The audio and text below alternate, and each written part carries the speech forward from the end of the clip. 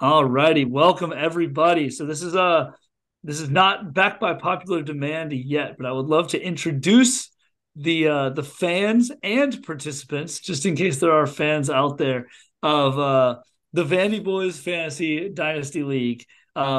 This is the first episode of Commish Corner. I would love to just do a little content creation as we go towards this league is really taken off. We're 5 years in now, and I feel like the hype machine's just going out of control. And me and my comrade here wanted to get some content out on the airwaves. So I would love to introduce William Hyper Kerrigan. Um, we've done some draft discussions over the last couple of weeks leading up to our draft, and then now that our draft is a week in the rear view mirror, we just wanted to sit down, talk a little bit about winners, maybe some losers of the draft, talk about picks we liked, and kind of talk about some things looking forward to the 2023 season. Where do we want to go from here? So, William, introduce yourself. Hello, everybody. I will say if you are a fan of the Vandyboys Fantasy League at this point, seek treatment because that's weird.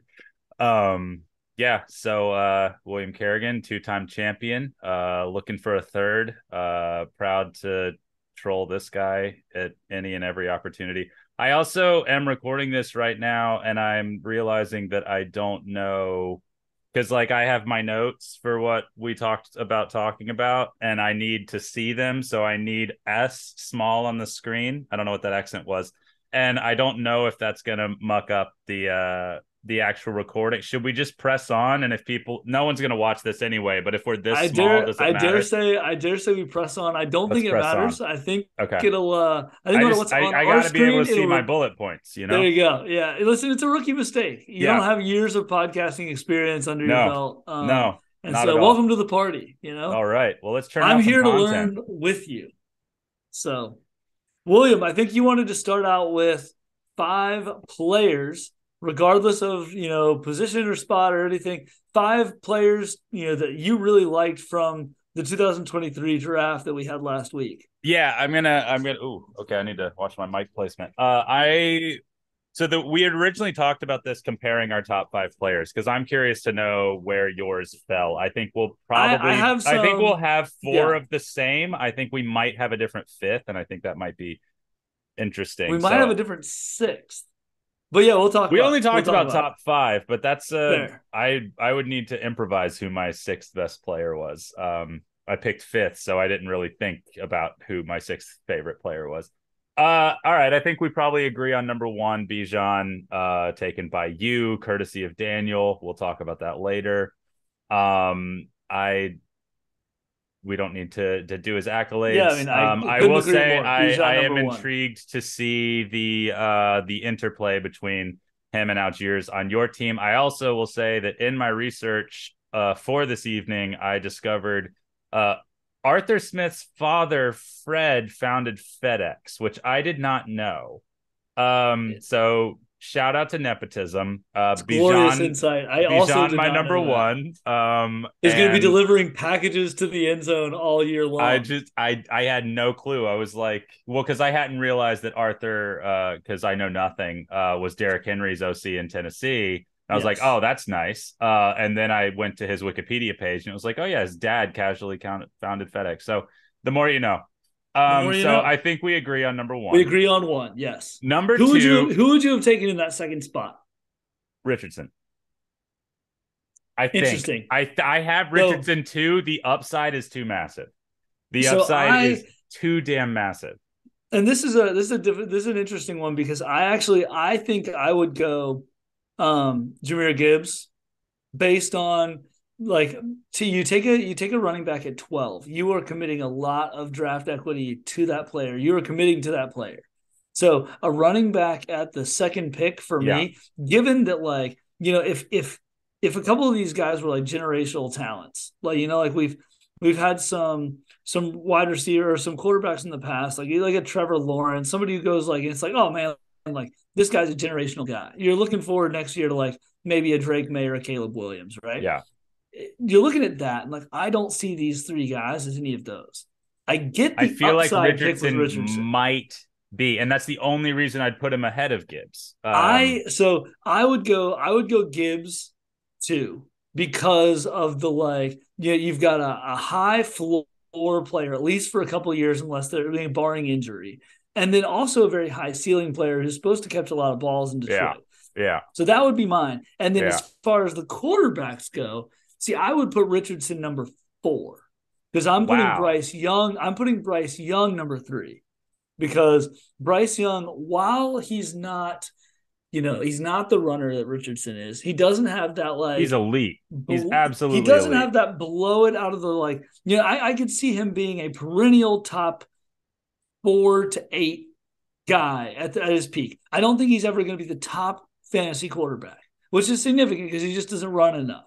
But I think he's a really, really skilled player. Richardson, his ceiling is like the number one fantasy player. I get Yeah. that. But he Well, also and might do that for 2 years and then be out of the NFL. he could, yeah, have a So RG3 situation on our hands. Yeah, that's my so yeah. I would go Well, Gibbs, who are you are you Young, drafting Richardson. RG3 or are you drafting Lamar or Cam? Like, what are you getting with him? And it's Yeah. so I had him second. I was lucky enough to not have to make that decision. He almost slipped to you. He did, Neil and Neil with a I would Neil have. with a huge upside pick there at 4. Yeah. So I Um, kind of had at picking fifth, I had 5 guys that I thought that I would be happy with any of them. I mean, I love drafting running backs. I don't think that's a secret for anybody now. So I might have and entertained then Jameer at promptly 2. trading them to Lee Branscombe. I did not think that Jameer would fall to me. What did you say? And then I said, you love drafting running backs and then immediately trading them to Lee Branscombe. That was a mistake. Also, did I draft Raymondre or did I take him off of waiver? I don't remember. It might have been off It's waivers. not important or interesting. But It's that's gonna haunt it's a me for the blip. rest of my days. All right. So yeah, I had Richardson second. I actually had then Bryce and then Jameer in terms of my top 5. Okay. The reason being, Okay. I think the 2 QB league really, really, really switched things up in an interesting way. If this was still a 1 quarterback league, I'm not taking a quarterback until like the 4th or 5th round because the elite Nah, ones are it'd already be out there. But now yeah. that it's a 2 quarterback league and the drop off can get very, very steep, and not only that, these guys are going to start retiring. Like, I felt like quarterbacks were at a premium this year, and I thought this was a nice class. So I put Bijan, Richardson, Bryce, and then Jameer, and then I had CJ rounding out the top 5 because I think any of those So that 3 was that guys, was the other one. yeah, That's where it goes. That's where it gets interesting at that like yeah, 4 to 5 to 6 yeah. pick because and we have the same 4 guys in our top 4, but so I would actually go. I With would who actually you go took, Jackson Smith and yeah, Jigba. Yeah, at 6, yeah. and I was very surprised to have the opportunity to take one of those two. And I know not to homer talk too much. We're going to talk about the each individual team a little bit. And with my quarterback room, kind of needing some depth upside with some young guys. Mm-hmm. That's where I could have gone with like, okay, this is a premium position. I need some depth. Do I take CJ Stroud here? My only thing with CJ Stroud is because he doesn't run a whole lot. He is accurate, but in Houston, it's not a great fit as far as like being a fantasy, producer at quarterback. They're very I young. No one knows just, what ththey're gonna do. yeah, to me, I see CJ Stroud as like his ceiling to me is like a 8 to 14 quarterback in Dynasty, or like in the league. Yeah, And I think that's fine. But if I have a 6th pick that I think I can take in my eyes, the top wide receiver in this class, it was a tough decision for me because I went into it wanting to get younger at quarterback, and I'm pretty deep at wide receiver, but I just had to take the star power guy, Jackson Smith and Jigba. you're So also a fiend for a trade, so I don't I really I have am much I am doubt. set up. I am set up in position You got to some bait. to move some people Yep. to get what I need. So We're yeah, at the point where this league is going to get really, really interesting because there's only going to be so many people that you can draft. And even now, as I'm looking at my roster, trying to cut it down to 30, it's like Yeah, trades are going to start happening. You've been Well, really they have pushing to. the issue for years, but like people are going to start coming to the table. It's going to get really So and interesting. that's what I like. That's what I like about this new style, right? With like we expand the rosters to 37, 38, whatever you have on your team, and then you have to cut it down. So if you have like 34 guys that you value, well, then you want to trade like a 3-for-1 somewhere, or Hmm. like, try and get value for these guys versus just having to cut them down the road. Yeah. And so I think that's a really cool, unique wrinkle that we have in it now. Well, and with the Um, expanded later rounds too, I mean, even if you're trading somebody for like a fifth or sixth round pick, like you will be able to get a prospect there. Or yes, draft a kicker if yes, you really want to, which we'll talk about that later too. we'll talk about Um, that. did you we Okay, wanted to do some tiering and some grading. So how should yeah, we should have talked about this out off of the air, but this is why we're amateurs. Because our grades are not going to be the same and our tiers are not going to be the same. let's So go. Let's go top tier and a bottom tier, and then the people in the middle. Boom. ooh, all right. Well, I had four tiers. So Oh, okay. Let me take a look the at my bottom notes and tier see. is just Lee. See, I would disagree with that. Um, Right, so but my bottom tier has to be my bottom okay, two okay, great. tiers. So listen, you have your four, tiers. I have my three. Let's get after it. Okay. Do you want to start with who lost the draft, or Well, do I you want to already start tipped with my hand, so superlatives? we Okay, can. all right. Um, So you think Lee Branscombe, for the record, lost the I draft? don't understand it. Maybe he's a genius, and maybe 8 years from now it'll be like, oh my god, that was the moment. But it makes absolutely no sense to me. I think and I will continue to dub this the screw it gimme Levis draft. I think it's an iconic moment. I think it really encapsulates the mentality of the GM at the time.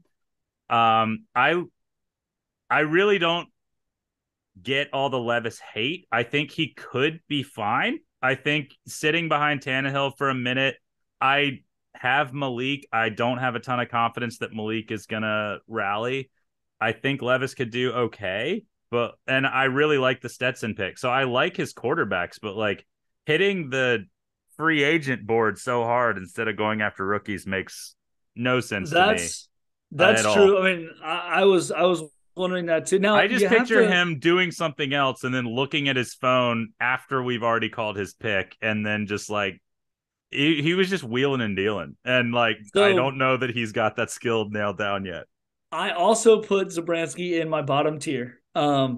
He did not have a lot to play with. No. Lee, for those who haven't looked at the draft ledger anytime like much recently, Lee did not have a first round pick. He did not have a third round pick.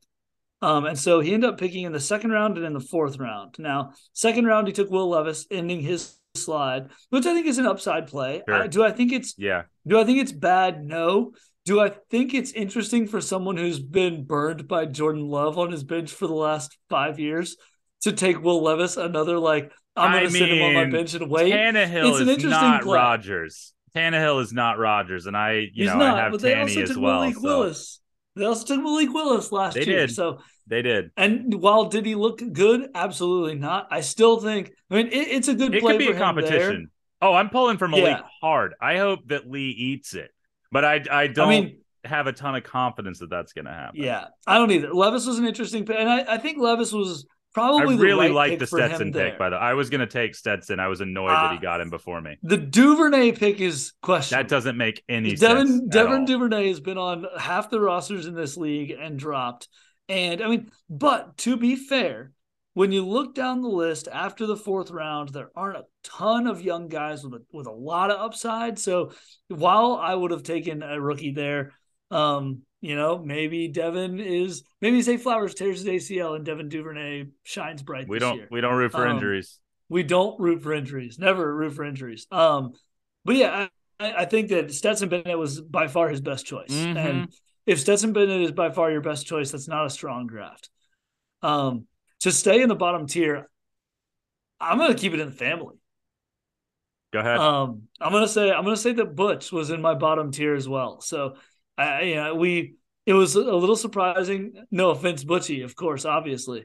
Listen, we all have our boards. We all have our guys stacked where we may. Jordan Addison at 2 is a very interesting pick. To me, I had him as like my third wide receiver on the board.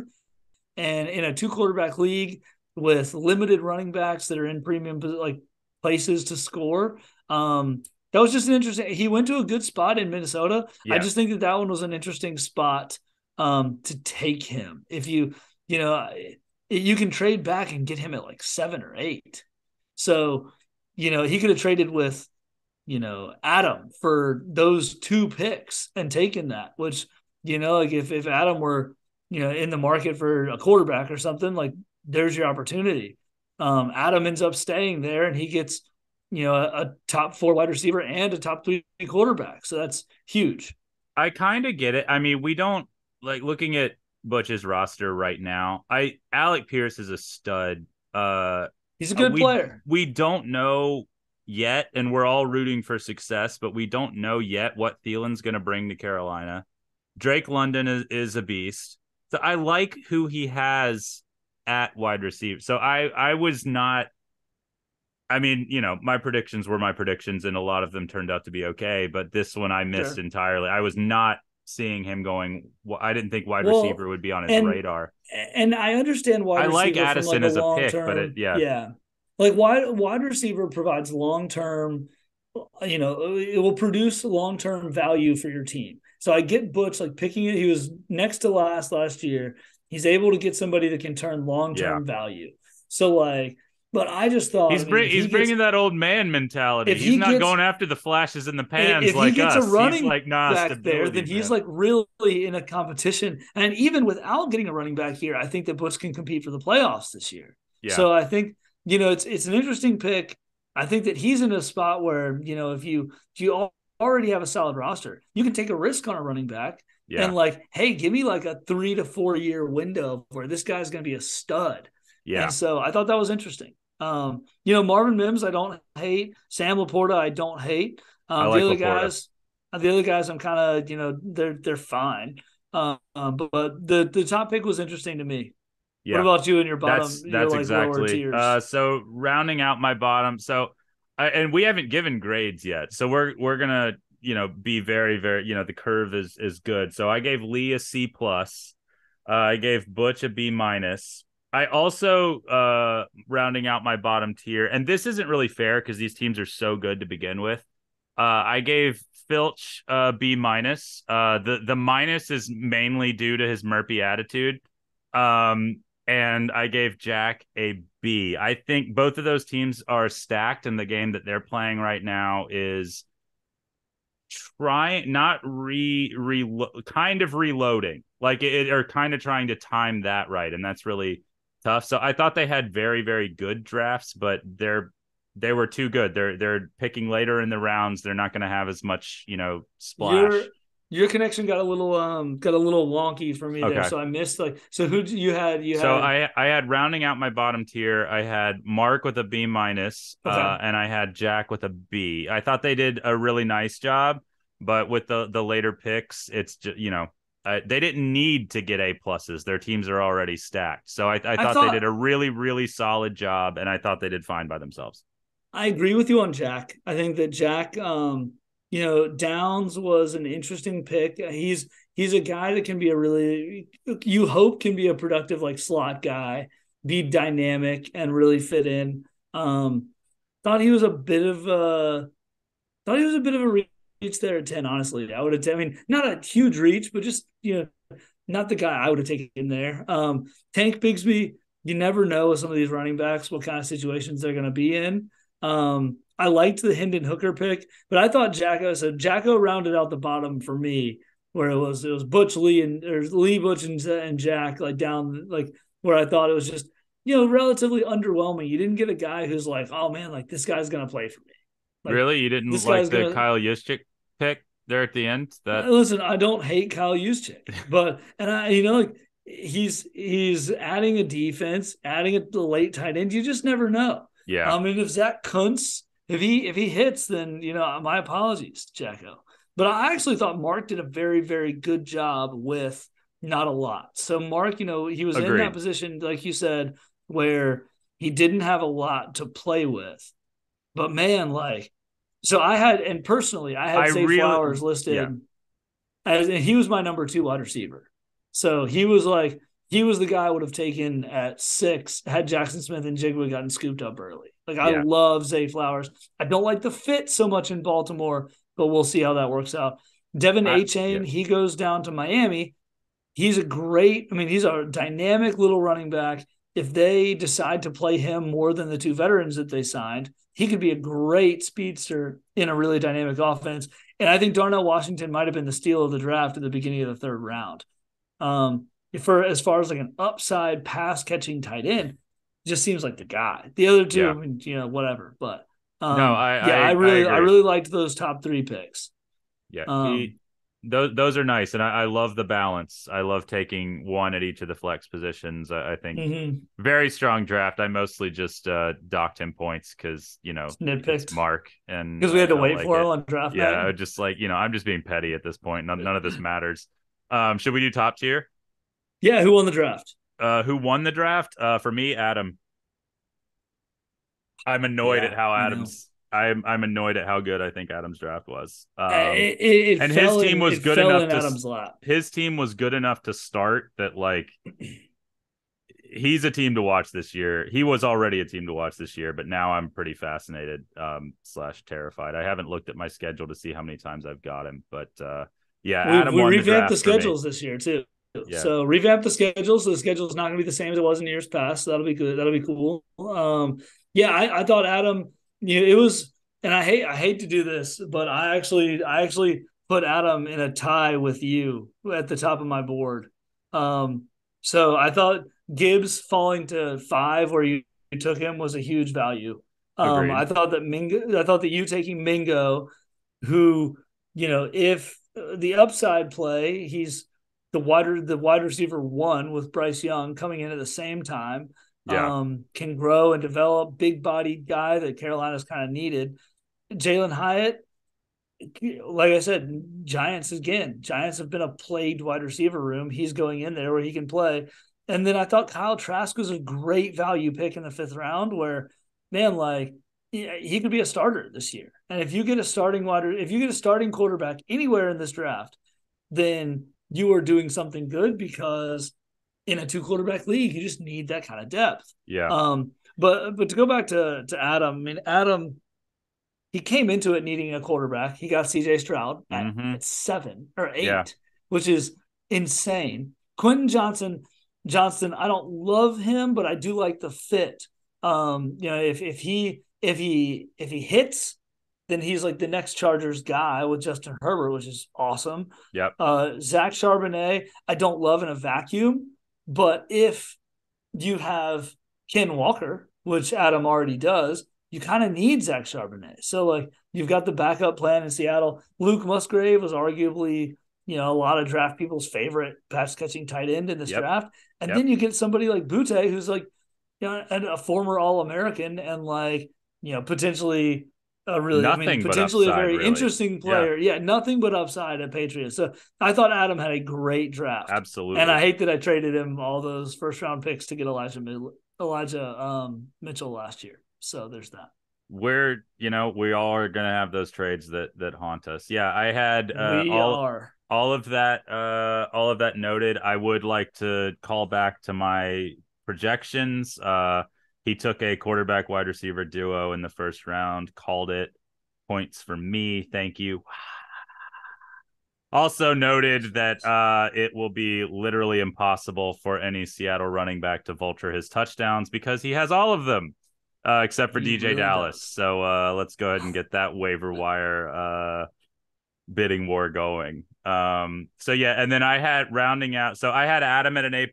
I had Neil at an A. I do like the Richardson pick. I think it maybe for a team that hasn't quite set the foundation like Neil's seems to, it's a bit of a flyer, but take the flyer, take a shot. So and he did. I think he could be really, really good. I mean, for Neil's sake, I hope he is. For the rest of our sake, I guess I hope he isn't, but he seems like a nice Mm. kid. So I thought Neil. Neil's a lovely guy. Oh, I was talking about Richardson, but no, yeah, Oh, okay. Well, either way, Neil I yeah. know is a nice guy. No, I liked all the quarterbacks selected. The top three wideouts. I liked Roshan. I had my eye on Roshan potentially in a later round.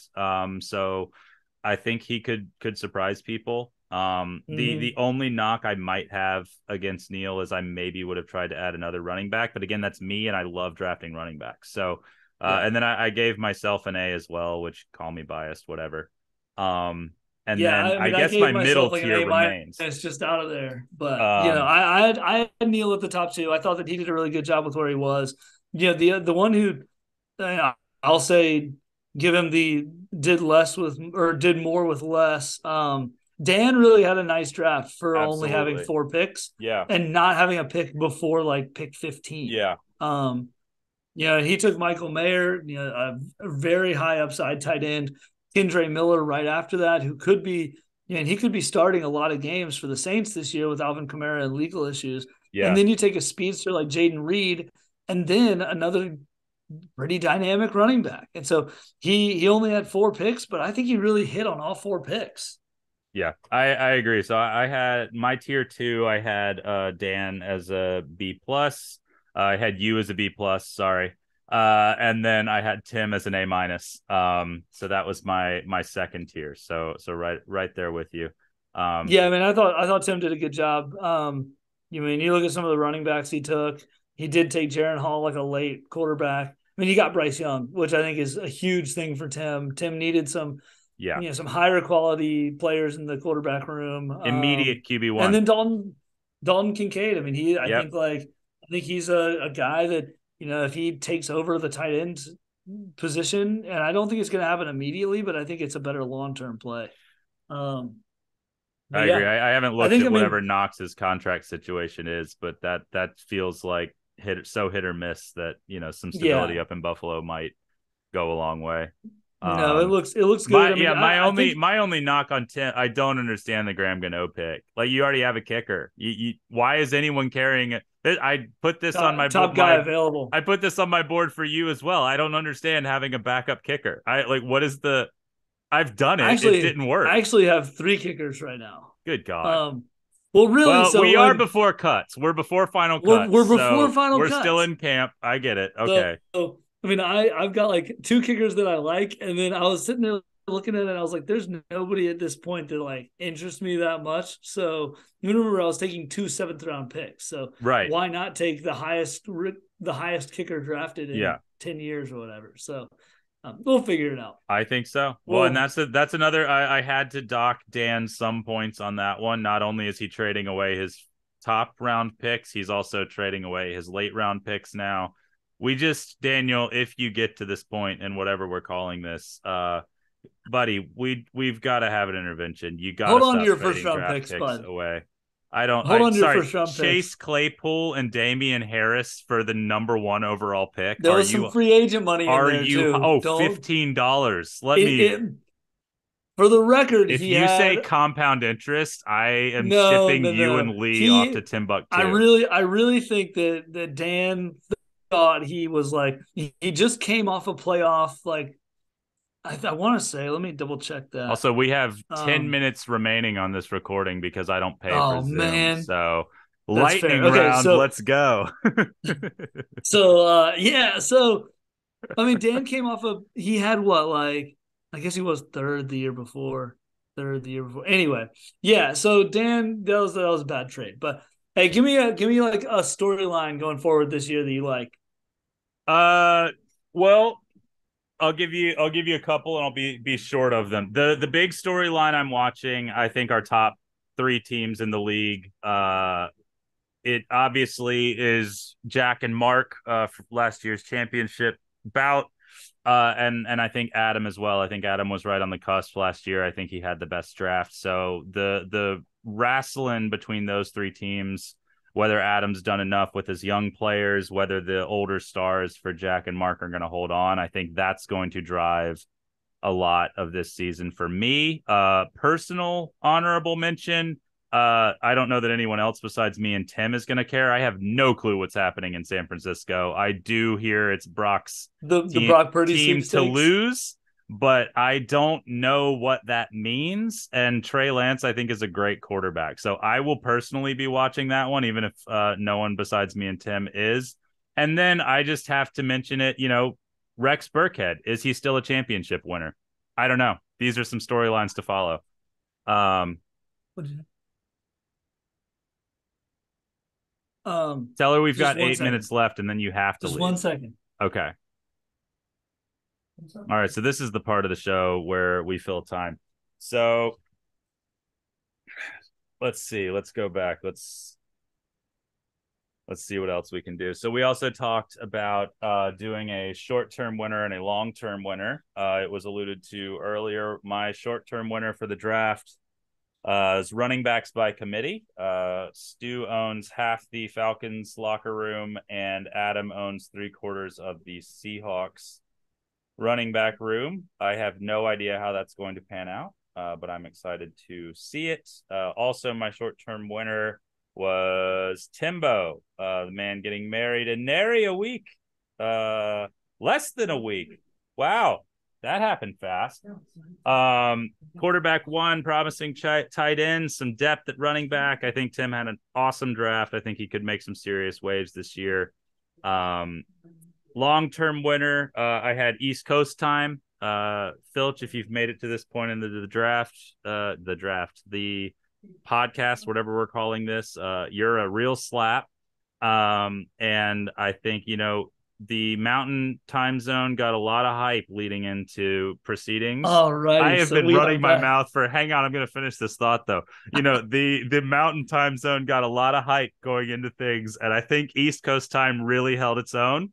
I'm really proud of the performance. So I have one of my long-term winners of this draft is East Coast time. My other long-term winner is Adam, who we've already discussed. Stu, what are some storylines that you're watching this year? Thank you for carrying me as I had to step out for a moment. So my couple of storylines, I think that the playoff race is wide open like it hasn't been in a long time. So I think that some of your teams at the bottom, you look at Tim, Butch. Really, Tim and Butch, I think, just elevated themselves into the conversation much more. Yeah. So, I think that Jack, Mark, and Lee all have some question marks as some of their guys get older, and they've got to build depth around them.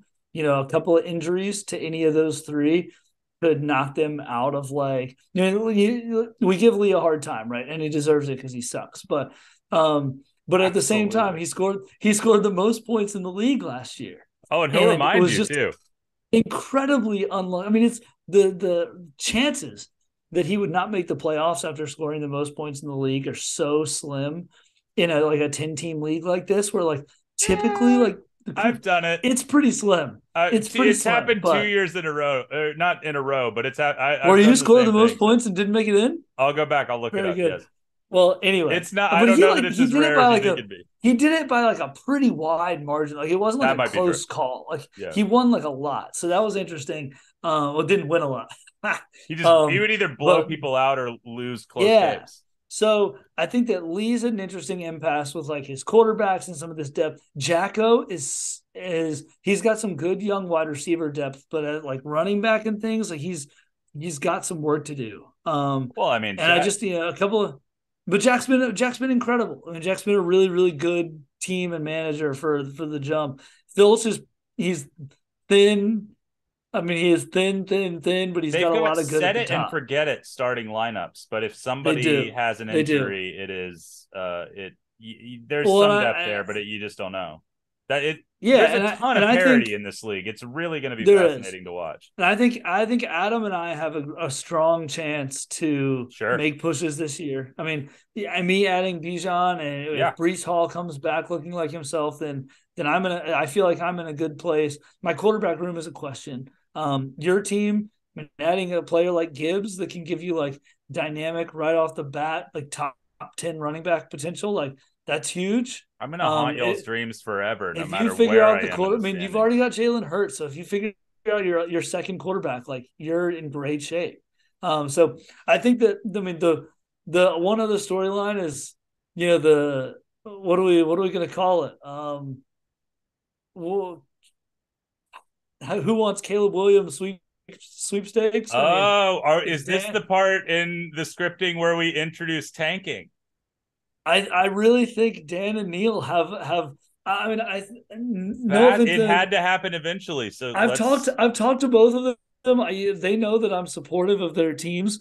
Dan and Neil are in tough places. I think that Neil, with the addition of Anthony Richardson, if he's going to get as many reps as he is in better position to make the 9 spot. Where Dan needs a lot of help. He's got some talented young guys, but he needs some help. So I think it'll be interesting to see where Dan and Neil finish. I would imagine they would be 9 and 8. Um, and Dan, I don't know if he's going to pull some starters, but we might have to sanction God, him late in Dan's the year if it quarterback gets room ugly. is scary, sad. Yeah, both of them. The good thing is there are 2 quarterbacks in this draft: Drake May, Caleb Williams. Yeah. That'll be interesting to see. I So, just like I don't um, I think Deshaun's done. I think Aaron's got like 2 years left. I think Mac is fine, but I don't think he's it'll be Dan, interesting to if see what there was ever a happens. year to tank, buddy, this I don't know, could be Well, it. and if he's got somebody, I mean, I would shop somebody for first rounders. Like you need first round picks if you're going to stay relevant, right? Like I've made a living off of So you're buying saying that first he round should picks. trade players away to get a first round pick. That's what I'm saying. That's The that's opposite a of his thought. normal, typical That's a strategy. serious thought. That's shaking things up in a way Yeah. that I respect. So, Well, how do we put a well, bow on this other than to say let's get to it in like I'm 3 or 4 months beyond excited. whenever this actually starts? Yeah. Yeah. So remember that I'm not going to add your players until like later in July. So if you are interested, go ahead and put keeper designations on the guys that you want to keep. It doesn't really matter. It's nice for me to see that like people are engaged in doing that. Um, but yeah, we'll pick right back up a couple of news and notes. Like we'll pick right back up with where we are. Like at the end of July, it'll be free agents, and the free agent thing is going to go every day again. So it's on waivers, but this year you do not have to put $1 down to buy somebody. You can place a $0 bet to Oh, to I pick like somebody that. up. That way, if you're really in a pickle, like some guys are late in the year, you don't have to spend any money to add players. Now, what you do need to do is check it a couple days before, as opposed to like realizing on Sunday morning that you need a player. We have big enough rosters that you should be able to have a backup plan. I'm not going to listen to any more belly aching about that. Like late minute rosters, sorry, not going to lose any sleep for you. So, but I can't wait. It's going to be fun. This is the first episode of Commissioner's Corner. I'd like to thank William Kerrigan for all the prep for this, and we've had a blast. And over and out.